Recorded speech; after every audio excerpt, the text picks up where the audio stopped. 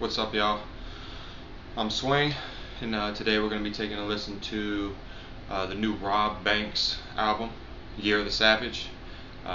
This album has been, I think, been in the works, or people have been waiting on it for probably 3 years, probably since Calendars dropped. I think it was supposed to be the follow-up to that album. That was kind of the first one that put him on the map.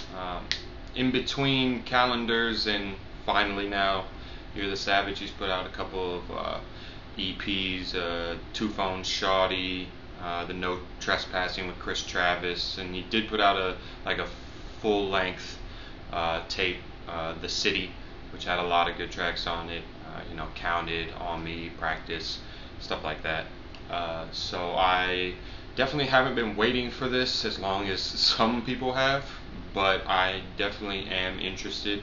Robb Banks is definitely cultivated his own kind of unique sound, and really the Florida rap scene isn't super gigantic. I know right now Denzel Curry's getting a lot of looks.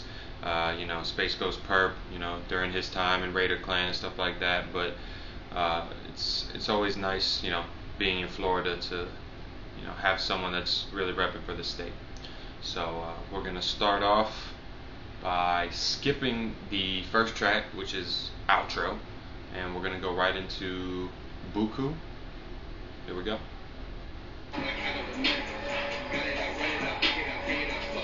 Really brought the energy right to start. Really vibing with this hook, and I'm loving these, giving me this underwater synthy vibe. I don't know.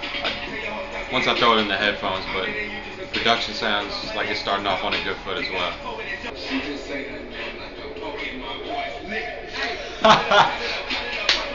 The Pokemon, she only says her name.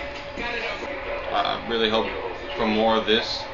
I'm thinking it's probably going to get a little bit darker. That's kind of in Banks' flavor. So he's definitely got me hooked with this first track. I believe the next one is Leatherface.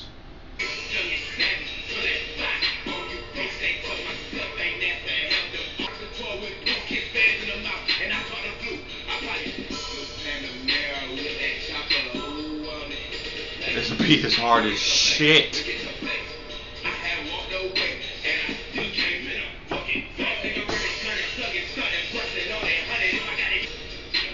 The hook is strong. Lyrically, there's some stuff there, enough to keep me interested. But this beat is a riot starter. Good on it. I don't have the production credits yet, but damn, I really love that. I'm guessing it's a bell. I like that.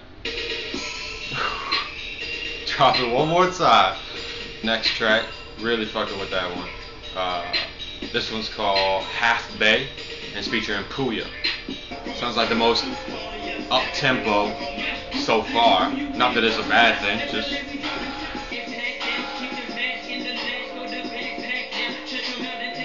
Two rappers trading bars. I love that shit. This isn't necessarily, the what with Method Man and Big, but I think they play off each other nice. Not one weak beat so far, and every single hook been strong, energy between everything. Alright, Wit coming up next. So far I'd say the brightest production. All the other ones kind of been a little bit darker tone, but definitely some ride. Really like this beat. Again, just got a really nice bounce. The hook's gonna take a little bit to grow on me. I'd say it's the weakest one so far, but we only 4 tracks in, so I think that we are gonna go on to the next track here. Chainswang. Swang!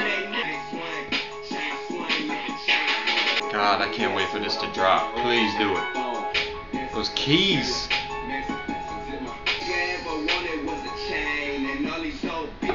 This hook. Fire. Whoever produced this beat is a fool. I think he was saying Zay at the beginning, so if this is Zaytoven, I'm unsurprised. But that with the hook, just flex. I think we're gonna go on to the next one now. His next one is gonna be called Pressure.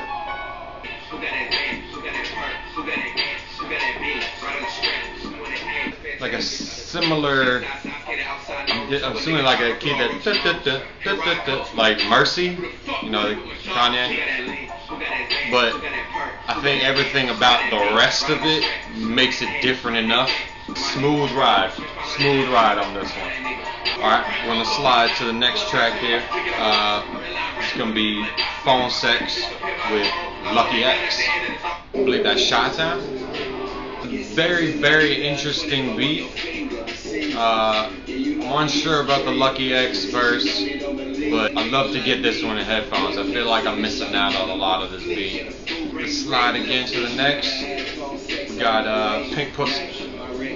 Sound like some new wave 2 Live right here.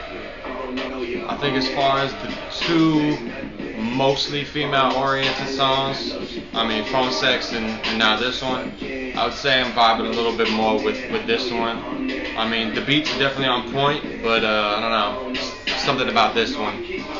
On the next one we got FuckUMean featuring Indigo Child Rick.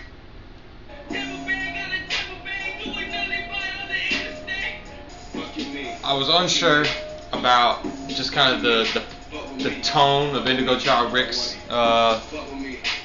voice in his verse. I mean, I understand that he was kind of, you know, trying to go for a high energy, and I mean, this track is.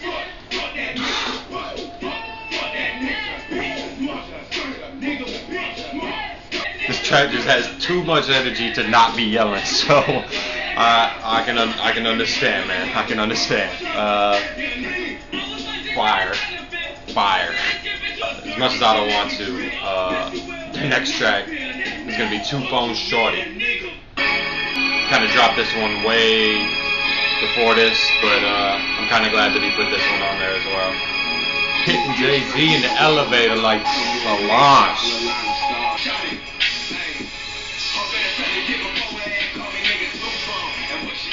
It makes you wait so long for that drop. It's so fucking good. That was just for my own listening pleasure here. We're gonna go on to the last one. It's gonna be 3 beat. This beat is like a fish tank with drums over it. It's just like this real bubbly. It's very unique. I really can't wait to get this one in the headphones too. That was my first run through. Year of the Savage, Robb Banks. I gotta say, definitely some of the most unique production that I've heard this year. Robb Banks doesn't have production like anyone else. I mean, maybe like Denzel Curry or something like that, but really, like, I don't think anyone's rapping over the stuff that he's rapping. So I really think he found a nice lane, and I'm sure I missed like all sorts of anime, you know, references, and you know, I'll take my time when I put this stuff in the headphones, because his beats are definitely very intricate, I would say. There's definitely a lot of stuff going on in the background, and you know, all those kind of ins and outs, stuff that I really enjoy. So tracks that definitely stuck out for me right off the bat: Buku, Leatherface, Half Bay, probably one of the strongest runs on the album. Chainswang is another, and FuckUMean. A lot of these tracks I can see going over ridiculously well live. He's gonna put on a goddamn show with some of these. It's just the energy is undeniable. On first listen, I would say most definitely download this. Do your ears a favor. Grab yourself Robb Banks, Year of the Savage, put it in the whip, put it right on your ears, and fucking let it bang. Man, I'm serious. Hit the download. Swang.